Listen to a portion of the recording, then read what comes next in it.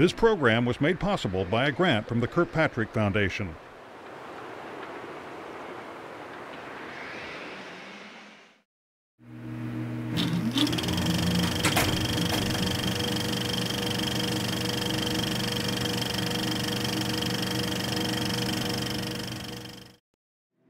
Creativity. Gang-related shootings and killings seem to be at the top of the track. Until about the mid-'80s, no one in Oklahoma City ever thought much about the gang issue because it was either an East Coast or a West Coast problem. And so we saw, through the mid-'80s into the '90s, gang involvement increasing, and that trend has continued. It's to the point now we have to do something, or it's going to continue to progress, and it's going to be worse. We're going to have down here what they have in Los Angeles right now, and we don't want that down here. Give back to the community that we took Reaching from. out to the kids. We have to build We can use the same people that used to be out here terrorizing our communities. We can use the same people to mentor our children. This is the most creative solution I would have ever thought of for the gang violence problem. Teaching the same. Gang culture has spread to human homicides in Tulsa and a weekend killing here in Oklahoma City. Creativity. Creativity. This is who we are. This is who we are. Creativity is about solutions. It's about answers. Creativity is more than the arts. More than a process. Creativity is about action. It's about action. Creativity is about action. Creativity is the state of mind. Oklahoma is the state of creativity.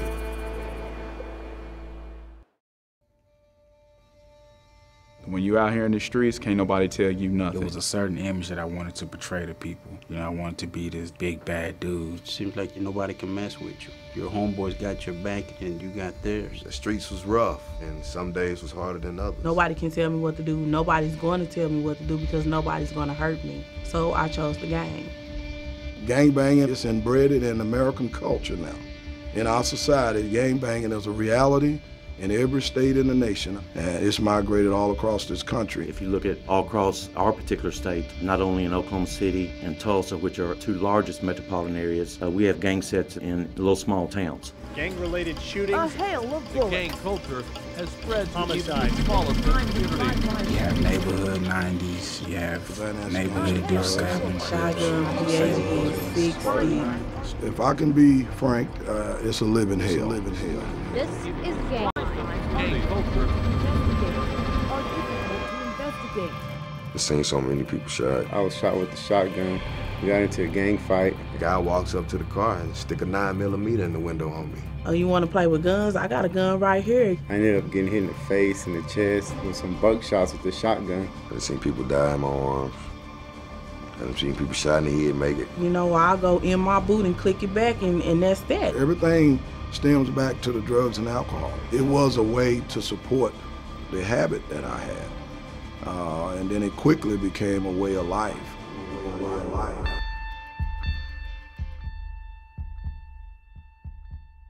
Every day you got to wake up and not knowing whether there's going to be gunfire, gunplay, or fighting, and it's a survival mode. It's a jungle. I don't think unless you've grown up in those neighborhoods you can ever understand that culture. You just can't understand why a 6 or 7 or 8-year-old child would think, wow, that's what I want to be, a gangbanger. But that's what it is. And many times they're seeking inclusion. They're seeking some sense of belonging. My father really wasn't around. I didn't really meet him again until I was 12.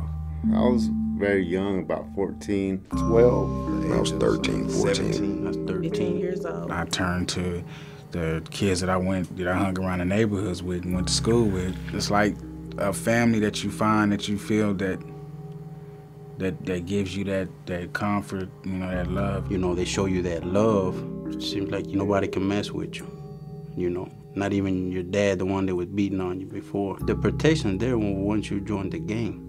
Your homeboys got your back and you got theirs. The streets was rough. It's like the alpha male in the jungle. Nobody can mess All with my you. aggressions and my anger, it played into the game. Addictive. I have been in the gang since I was 15 years old. I got raped, actually, by a gang member. that was from a total different game than I was from. I'm the oldest of 5 girls, and I have no brothers. So during the rape, I got pregnant, and my mom didn't believe in abortion, so we went on ahead and I had the baby. But because of that and I had no protection, I chose a gang. I had no father in my life. It was an all-girl family, and I had to do what I had to do, so I know that next time I would be protected. So that's why I joined the gang. When I was in the gang, to me, being as young as I was, it was excellent. You got the cars, you got the money, you know, you have the dope, and you got the recognition that you're a legend.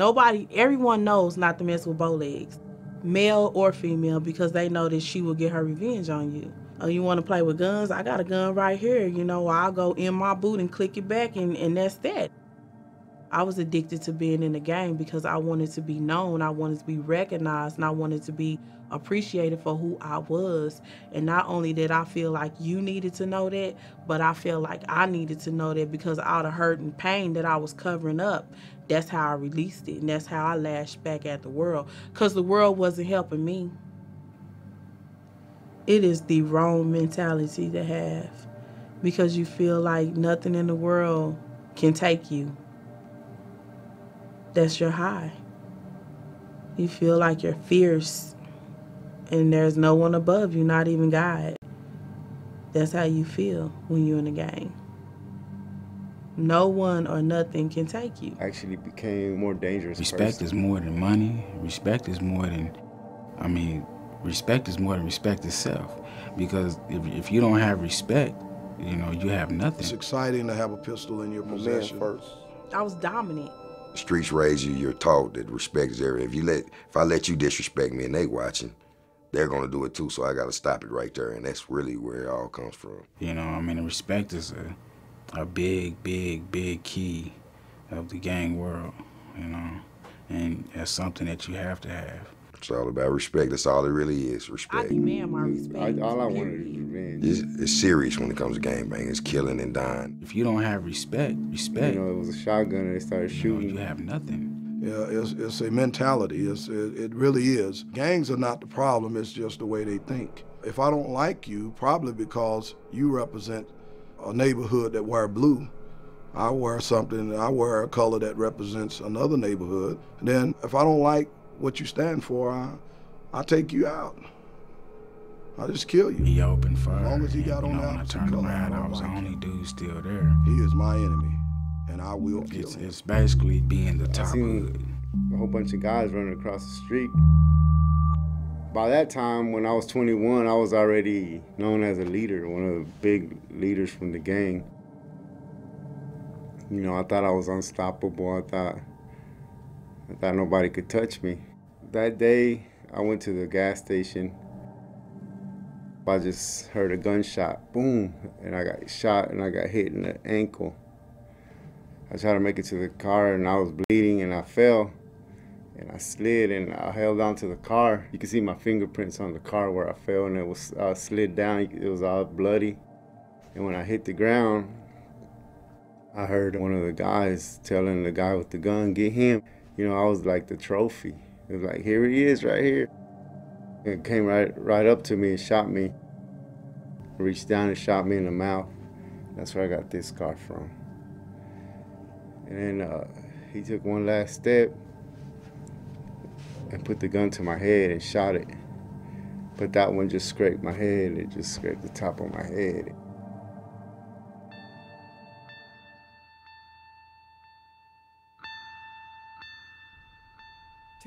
But in this case, it is witnesses that prosecutors say are not cooperating. I was sworn in January 2007. Shortly before I was sworn in, a young man named Mac McRae. 10-year-old Mac McRae was shot while asleep inside his home in March of 2006. Police believe gang members were aiming for McRae's older brother, who was a rival gang member. It is witnesses that prosecutors say are not cooperating. How many young people have to die? It just made me sick. No one will be held accountable for this child's death. It upset me. I got angry about it, and I called Pastor Manning and I said, "Listen, I've had enough of this." I was part of the Van Ness Gangster Bloods. It was a way to support the habit. Then it quickly became a way of life due to my drug. Everything stems back to the drugs and alcohol. Once it got so bad that I lost everything I had and I really, truly became a street person without a home, that's when I realized that I had to do something different. I would have died, but God had a different plan for me.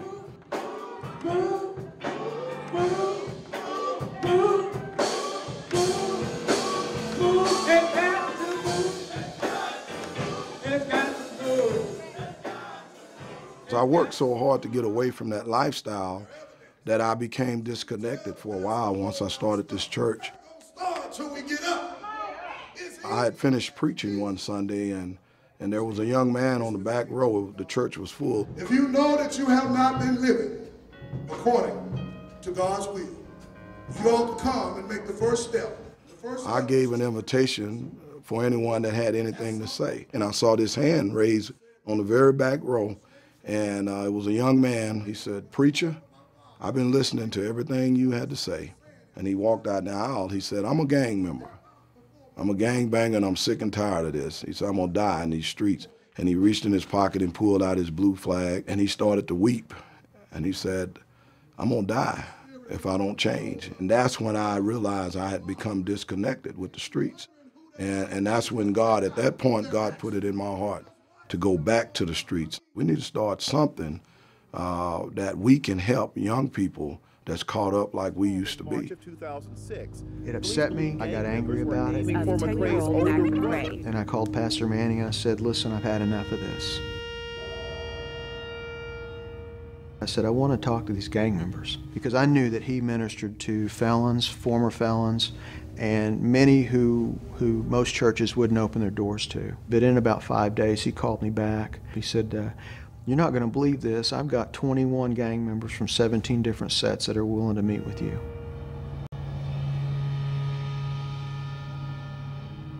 One Saturday afternoon, about 5 o'clock at his church, and they were all lined up at a table, and we faced them. I went in and sat down. I showed them I didn't have a gun. I didn't have any police officers with me. It wasn't a setup. I wanted to talk.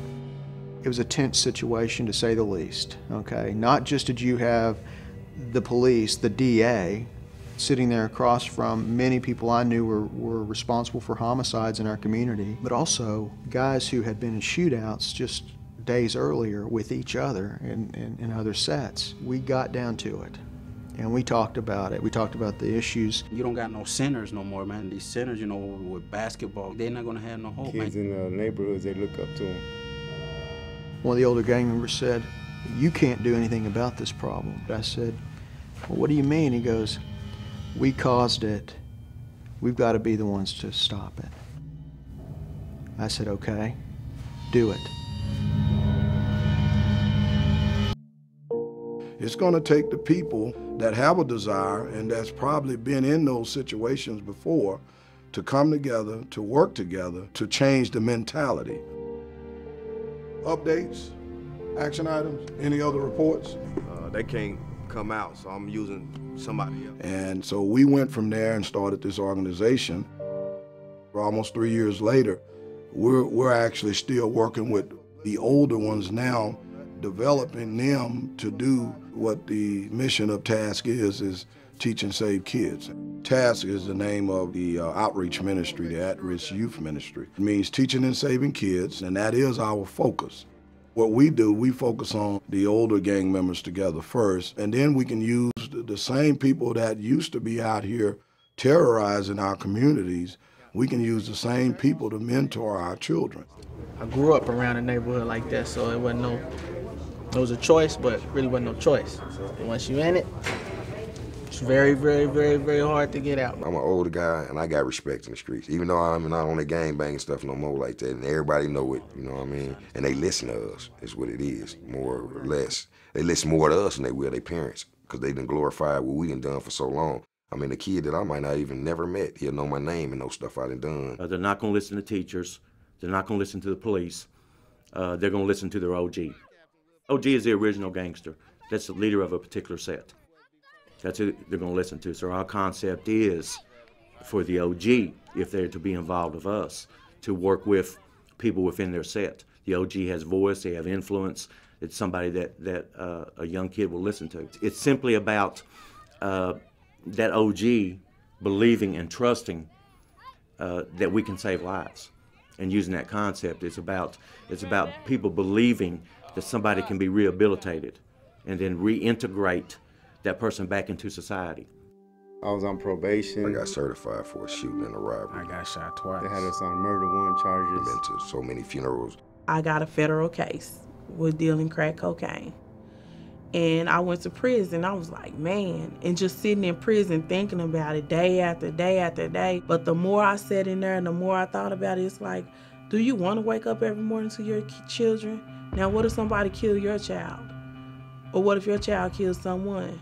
Then they'll be sitting in prison with you. So when I came home, I got a job at the Salvation Army. And 2 months after that, they gave me the keys and made me the manager. And I've been there 7 years. I've been home. Yours want 1 or 2? I own my own home now. My children are doing exceptionally well in school. Right. I was a part of the way the community is now. So now I have to get in there and be a part of what I messed up. I have to get in there and rebuild that structure because I'm a part of that. And if I can't help rebuild it, who will?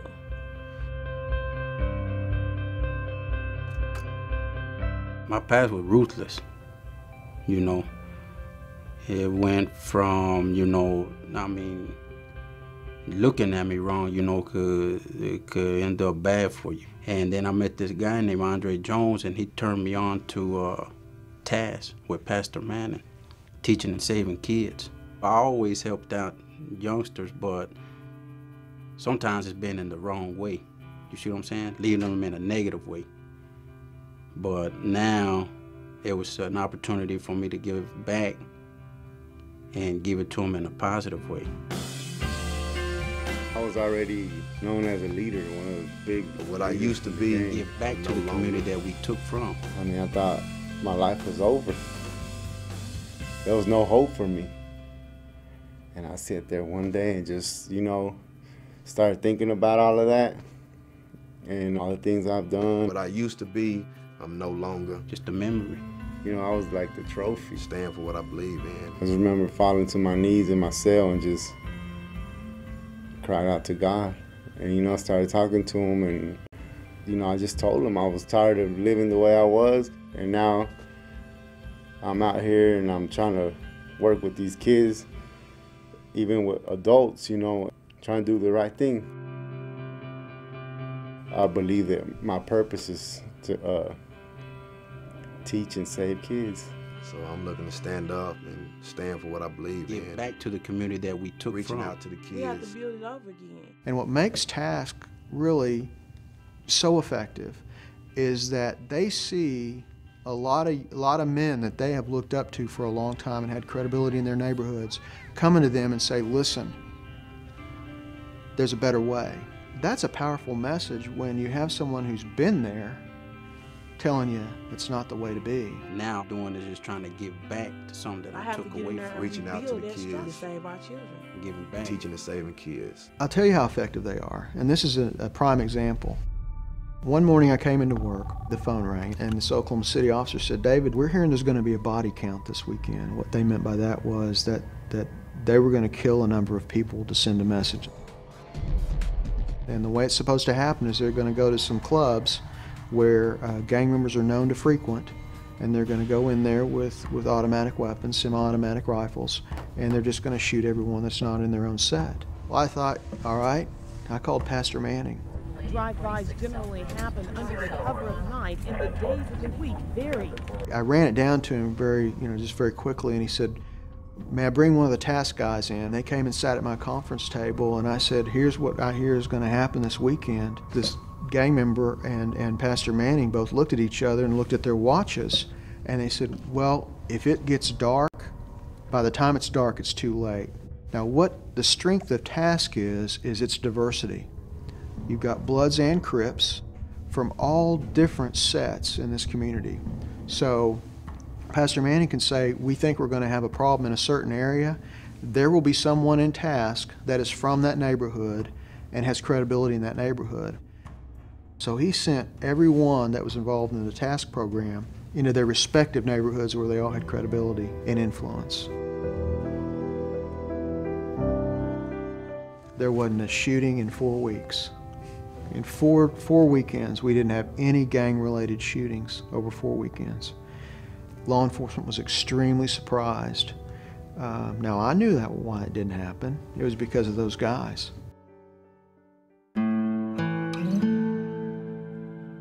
What we found is a lot of the violence on the street now is bleed-over violence or called-in violence from the prison yards. And if there's a fight on the yard, you'll see those two gangs, those two same gangs, having issues out on the street. In every prison, you'll find gangs, including the federal prisons. So we think we're getting rid of the problem, but... Should not. You send them in and they become harder, tougher. They learn how to manipulate and survive even more in prison. So when they come out, they're a lean, mean fighting machine when they get out.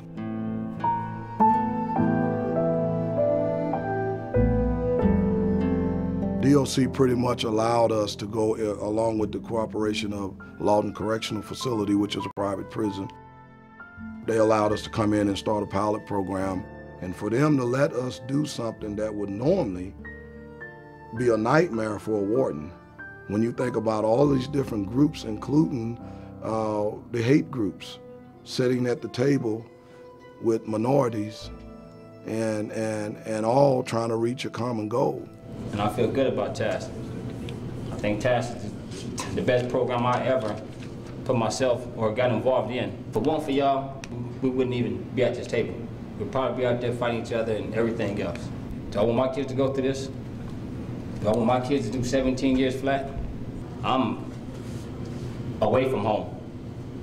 This is my family now right here at this table. What I've seen here over the last 18 months has made some significant changes because people are talking to each other. Within the facility, those people do have influence and they can make a difference. You know, previously they were creating some of the issues, and now by a different viewpoint, they're solving some of the issues. There's some rinky-dink program where you allow us... I am formerly of the Universal Aryan Brotherhood. T.A.S.K is a truly amazing thing. Like, I've never been around people of all these different sets, cliques, whatnot. For other people that attend the meetings, that show up and see who these guys are, just seeing that alone and taking that back out onto the yard, or when they call home, anything like that, the word gets out there. The thing is that when we come together in here, I actually feel like for once, you know, that I'm accomplishing something in my life. I really do. T.A.S.K is giving me hope. T.A.S.K changed my life. A lot of the different gang members, again, many of which were rivals and feud, they are down sitting at the table with each other and discussing issues. It's had a profound effect, I believe, on the violence here in the streets of Oklahoma City and on the violence in that prison yard as well. T.A.S.K is giving me hope. There is hope for us. Previously, they were creating some of the issues. Teaching and saving kids. In 2005, we had 260 drive-by shootings, which was an historic high. And again, when the community engaged, we saw a 48% decrease. We're almost half of that right now. There's been a tipping point. It's not just one thing or two things that's really caused this decrease in gang violence. What it is are many things that have finally come together at a point. I feel like our group has a large part to do with that, because we try to prevent those situations as soon as we become aware of them. This is the most creative solution I would have ever thought of for the gang violence problem, specifically in this community. Really, law enforcement was powerless to stop recruitment of these 6, 7, and 8-year-olds. That had to come from these former gang members who have said, this has got to stop. That prevention intervention component through T.A.S.K and other community resources is vital in getting a handle on the gang violence problem. You know, and it's getting all these guys from different gangs and different sides to come together. I mean, that's something they've been trying to do for years. I think that's the main focus of T.A.S.K right now, is to get them to quit fighting and to start learning from each other and forgiving each other.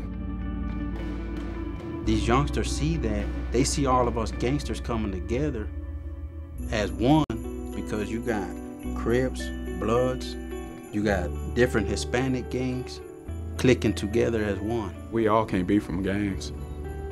Somebody's got to be a judge, somebody's got to be a lawyer, somebody's got to be a doctor. That's it. It truly is a culture that we're trying to change. And I'm here today, you know, by the grace of God, giving back, you know. And it's here in Oklahoma City that I am doing that. There is hope for us. We really have nothing to lose. We got everything to gain. So I'm looking to stand up and stand for what I believe in. We had to understand that people can change. Just knowing that one life has been changed, it's worth it. I can see that I went through all that so I can help these kids. With money or not, we're going to do what we have to do. I want to give back. You know, it's time for me to give back. I have to get in there and rebuild that structure. This is a way that I see to give back is through T.A.S.K.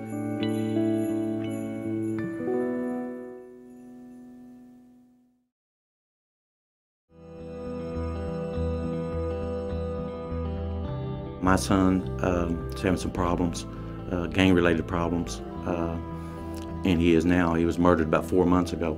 A guy walks up to the car and stick a 9mm in the window on me. And I ended up getting certified as an adult at the age of 15. When I was 16, I was in Oklahoma State Prison.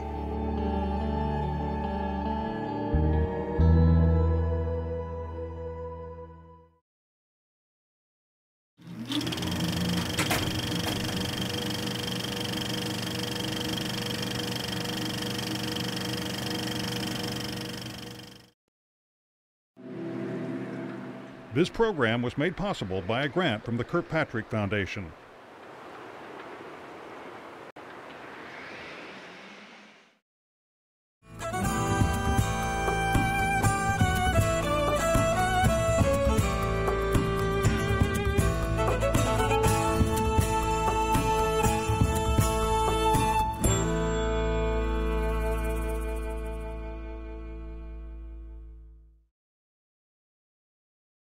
Please call 800-879-6382 or send a check or money order for $22.95 to the OETA Foundation, Post Office Box 14190, Oklahoma City 73113.